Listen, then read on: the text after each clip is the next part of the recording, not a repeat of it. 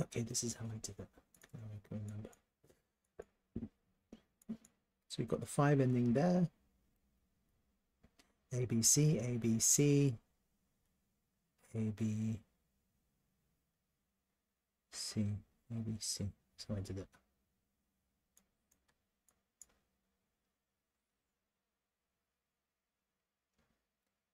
ABC, ABC, ABC, ABC, ABC, ABC, ABC.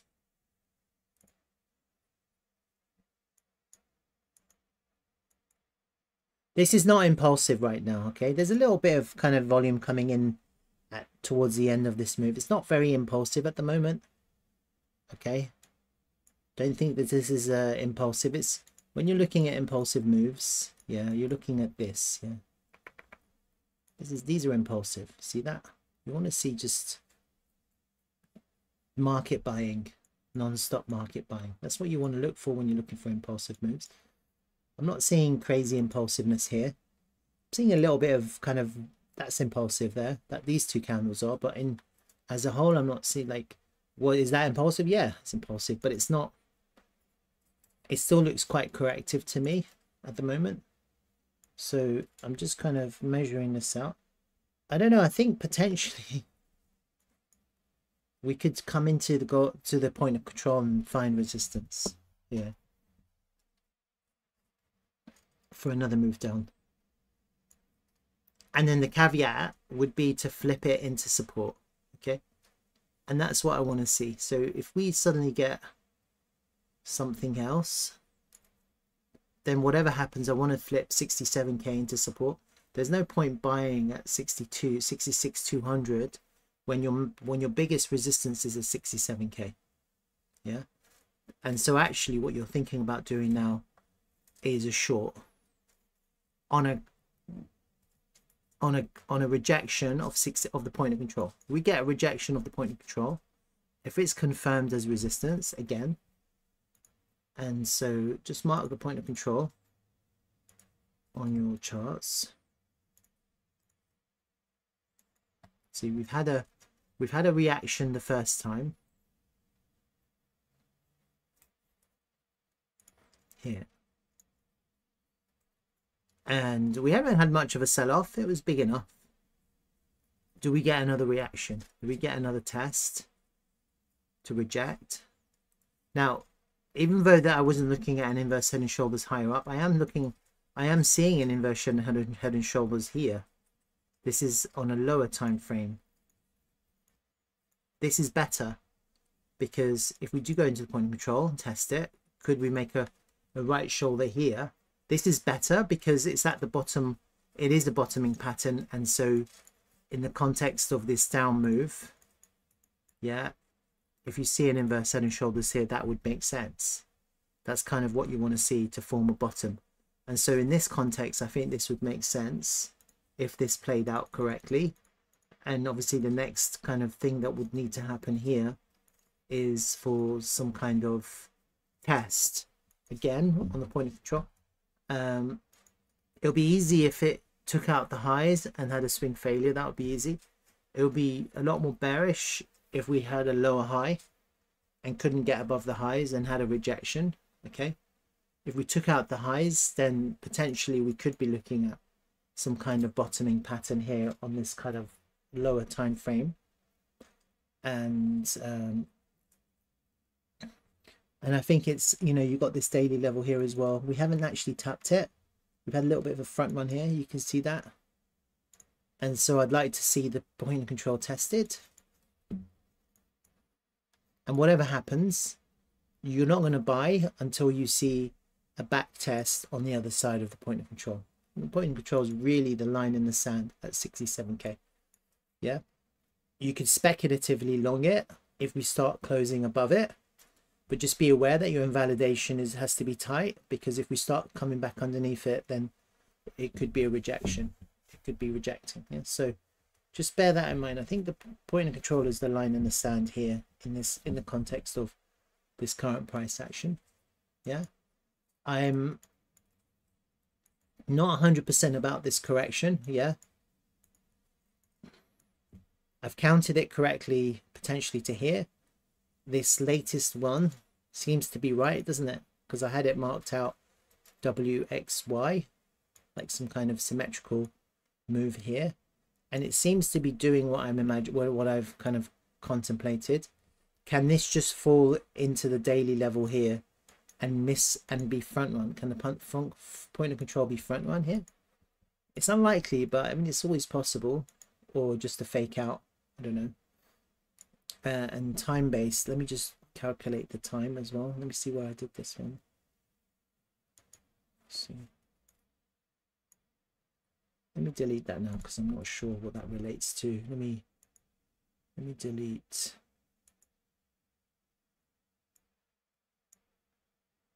Get rid of that as well.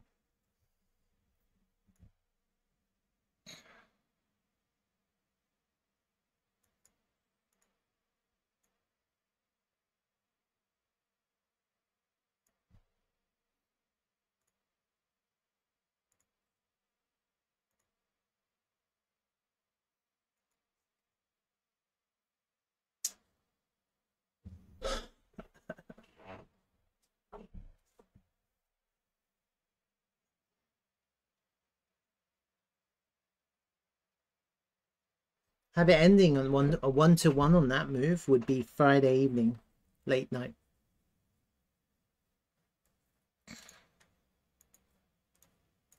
So I do wonder. I mean, if this is the question, I do wonder what's going to happen, because we're coming into resistance, and we still have a lot of time to go between now and the 1-to-1 of this kind of zigzag here. And obviously the 618 comes in today in the evening. So it's either today in the evening or tomorrow in the evening. Could this top out here at the point of control? If that happens and we have a rejection here, then this is the move, right? That is the move. And that will take us down to... And you just got to be aware of these moves, because they're always a little bit more aggressive than people think. Yeah. So while we have support levels above us, the weekly level... some kind of golden pocket, I think. Yeah, you see that? It's quite a strong confluence here with a swing failure here.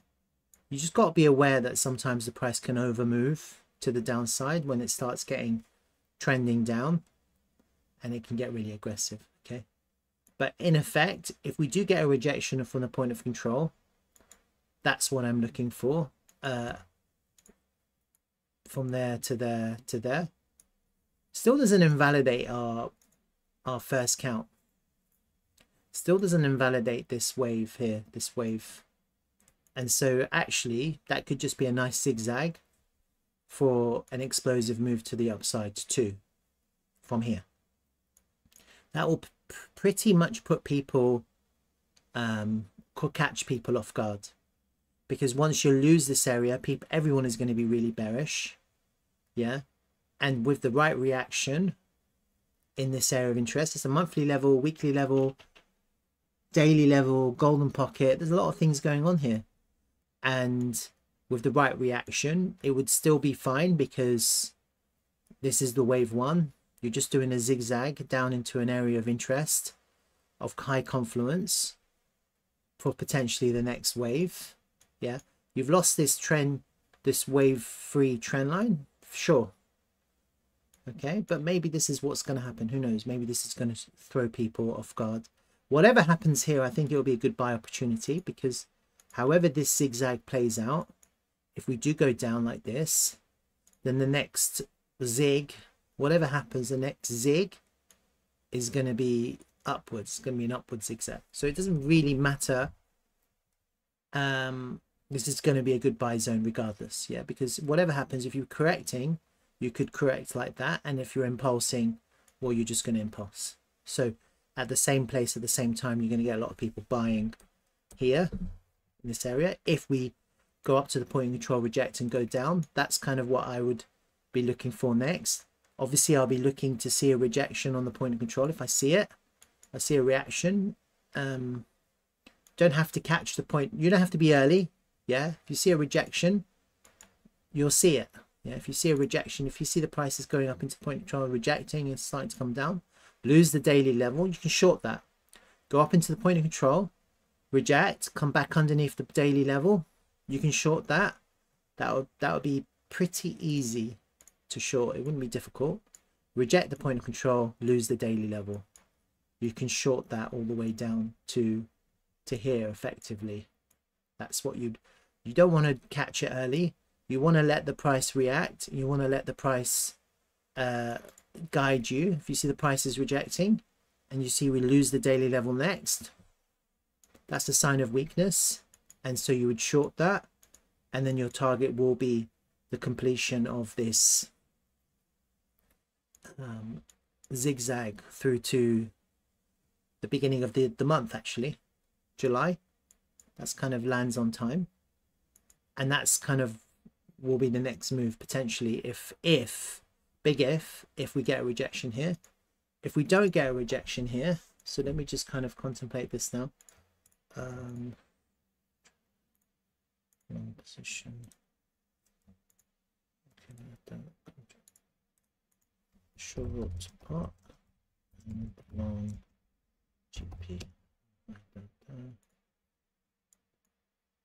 Okay, so this is the other question. If we don't get a rejection of point of control, so in essence, you're scrapping this combo wave, right? And here we're looking at something a little bit more complicated, not something that anyone can really predict.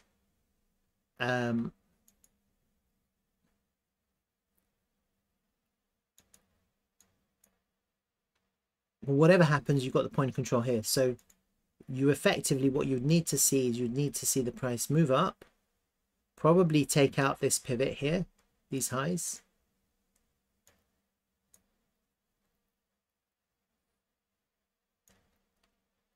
And then just find support on the point of control. You want to see that. You need to see the price find support. Confirmation would be whatever high we've taken, we put in to go back up. That would be your confirmation. That's how you're going to be 100% sure that the point of control has held the support. Obviously, it's lagging in that context. But I think if you do, I mean, you don't need to take out the highs. That's the other thing. But I think it would be weird not to if the price gets above the point of control. So that's why I'm saying you probably take out the highs. And then the other thing to bear in mind is if you do go up there and you take out the highs, you could squeeze as well. You could get a squeeze, and you just got to bear that in mind. But whatever happens, I think as soon as you get a little back test on the point of control, that will be your entry, just simply because the invalidation is so tight. Once you reclaim it, you're expecting volume to come in. You're not expecting people. Once you reclaim the point of control, that's considered a sign of strength, and that's kind of what you want. You want to see a sign of strength. And then you want to see an impulsive move, and I think that's really important for people to be expecting that. If you reclaim the point of control as a sign of strength, you have to see an impulse next. We want to see an impulsive move. It could start with a squeeze. Yeah. So the first step in this kind of idea, reclaim the point of control. Then you want to squeeze. Okay. Once you get a squeeze, you're going to see fast moving prices. It's going to look impulsive. That's the move you want to be in. And if the market starts to rally that, then we could see a continuation. Yeah, we could start pumping, right? It all begins with reclaiming the point of control. It certainly doesn't begin down here, because this isn't a sign of strength yet. This is just a normal reaction at a place where the price there's a lot of demand here because of the liquidity, not enough supply, and so we have a little bit of a squeeze up. But the point of control is really important, because people are looking to sell. That's any big players looking to sell the point of control. That's going to be the play. What you have to be aware of here in this context, you have to be very careful. Okay, what we could potentially also see is a swing failure of these highs, but still a rejection. So it goes up, you have a rejection here, swing failure, and the price just comes right back. So it's like a fake out, isn't it? It's like the price pumps, takes out that high, but actually falls right back underneath the point of control for a fake out above the point of control. So you just got to be aware of that. So what you really need to see is a back test on the point of control. Until you see that back test where people are actually looking to buy the point of control as support, then you have to be very careful about longing. And also, especially if you see a swing failure of these highs, you got to be careful. Okay, that could easily complete this corrective idea that I have for continuation of this, and so you have to be careful, right?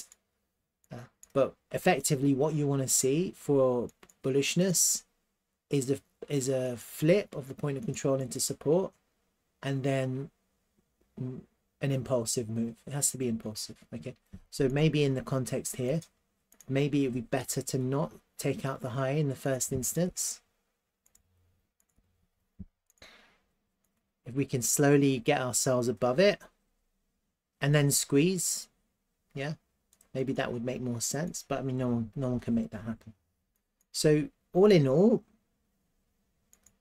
I think we're in a really decisive moment, and 67k is key. All right, that's where we are. No one can predict what's going to happen. I obviously posted this on. He's got this higher time frame harmonic. It's actually a bearish harmonic. It requires us to hold here, which we potentially have, and it also requires some kind of move up to about 80. He's got 82k at the 1.414 extension of something. Okay. It would have to happen quite soon as well. It would have to happen basically by the end of the month for a down move. I'm not sure about this, to be honest with you. I'm not very sure. It's interesting idea. He's saying he's leaning towards all-time highs, but he accepts that the price can break down. I think exactly the same. I think we could have one of both. I don't think if we go to all-time highs in the way that he's suggesting, that we're just going to have a rejection like that. No one knows, but because he's saying it's going to come all the way back down to 48k. Look at that. Effectively in such a short time. Basically in July, he's basically saying in a space of 2 weeks, we're going to go from 82k down to 48k. So it's effectively just a pump and dump. Take out the liquidity from the highs. I don't know why 82k. I'm not sure why 82k. I don't know. So I'm not sure. I'm not quite sure. But I do like the idea. Right? Has he posted anything else? Let's have a look.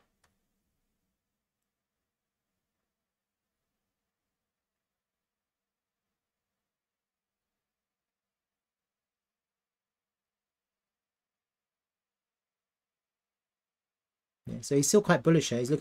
He's in longs.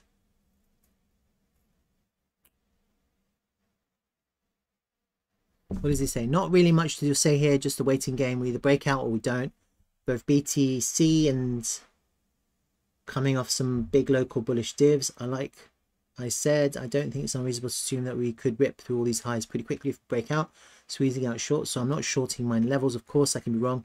So if you have other plans, I always think it's best to trade your own ideas. So I think, so he's basically saying he's not going to just short blindly, which is smart. And it kind of goes to what I'm saying here. You wouldn't just short the point of control. You'd wait for a rejection of the point of control. If you take out the highs and reject, it's a better confirmation. So this is how you would short. You'd let the price go high as possible. And if you take out the highs, even better. Lose the point of control. And then lose this daily level. I think losing this daily level will be critical, because that will be after you reject from the highs and you lose the daily level. You could short that. Then you could short. You wouldn't necessarily even need a high invalidation, a wide invalidation. because if you go up and you reject and you reject, I think by then no one's going to be buying, everyone's going to be selling, and so you can just catch it before the price starts to drop rapidly. Yeah, it's basically you just want to catch it as it's about to drop, and so losing that daily level will be the last step before the price starts to descend rapidly. Yeah, and so you don't necessarily have to wait to catch the highs with a short and hope for the best. You could just wait. You could just wait for us to reclaim, reject, and then lose. And I think it'll be a lot safer. And in the context of a potential move down to here, it doesn't really matter. It doesn't really matter if you come in at the point of control or the daily level. Yeah, you still have a big move to the downside. It doesn't really matter. See, 7% down. And then obviously to go up, would you long here? No, you could, but you wouldn't because you're longing into resistance. And so again, what you'd be looking for is a reclaim. So in the context of where the price is now, you're just waiting for a sign of strength. A sign of strength here would be to successfully reclaim and backtest the point of control as support. And if you see that, then you can long. Yeah, and if you long in, you get stopped out because the price rejects higher up and then it just loses the point of control. Then you can just flip back to a short, and that's it. You'll lose a long, but you'll be on a good short, and it's fine. This is how it works. You know, you long strength, but then you short weakness. And so if you see strength, you'll be looking for a long.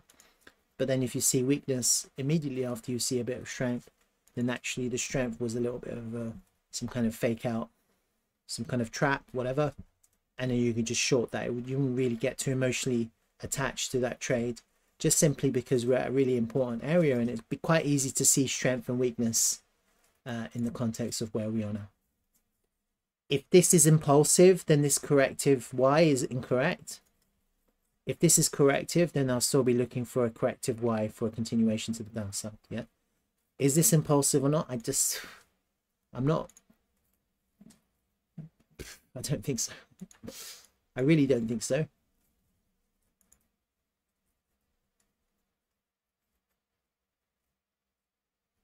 We're getting some short squeezes here. Are we getting follow through?